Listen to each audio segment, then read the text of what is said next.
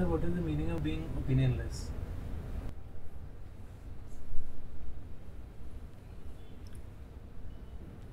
It is not the same as being shirtless. When you are shirtless, it means you are not wearing shirt at all. And if you do that, we'll object to it. Being opinionless means not taking your personal opinions seriously. Having a near total flexibility when it comes to opinions.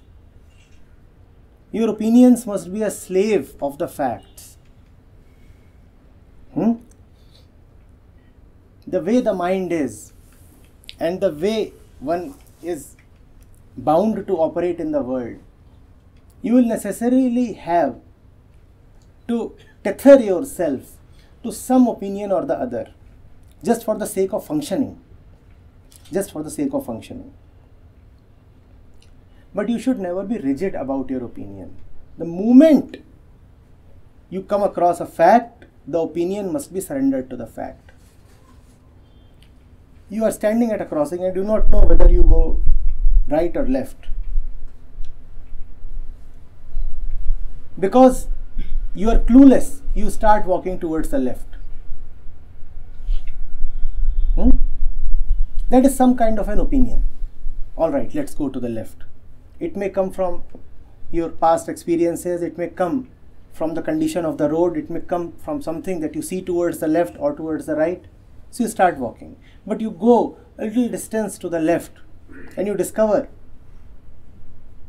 that you should have gone right. Then you immediately turn around. That is what is meant by being opinionless. I'll not become a slave to my opinions.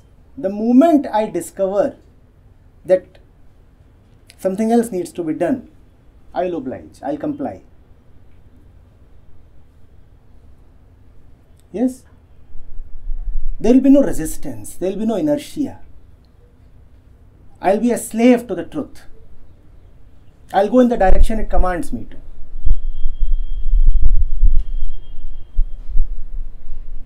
I'll not take even 1 second dithering over what to do. Moment it is seen that I should have gone to other direction, I'll correct my course. I'll not say that I've invested so much in walking towards this direction. How do I now suddenly take a U-turn? I'll suddenly take a U-turn, irrespective of how much I have invested in my current opinion. I'll give it up.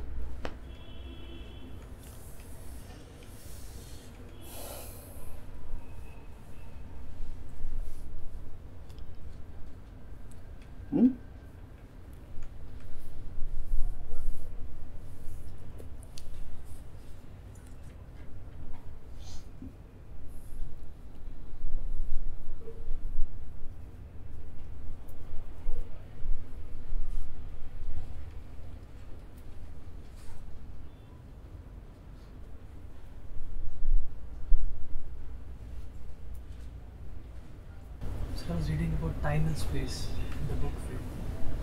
But somehow I feel that even though we keep on using time and space time and again, but then it's not understood like what time and space exactly is. How exactly these two things.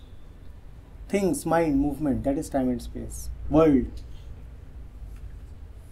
Anything that can be described and defined as X, Y, Z, T, that is time and space. And everything that you see is X, Y, Z, T. That is time and space. So you don't need to think about it too much. In general, just say everything is time and space. He is time and space, he is time and space, he is time and space, mind is time and space, imagination is time and space, past is time and space, future is time and space. Anything and everything about which anything can be said is time and space.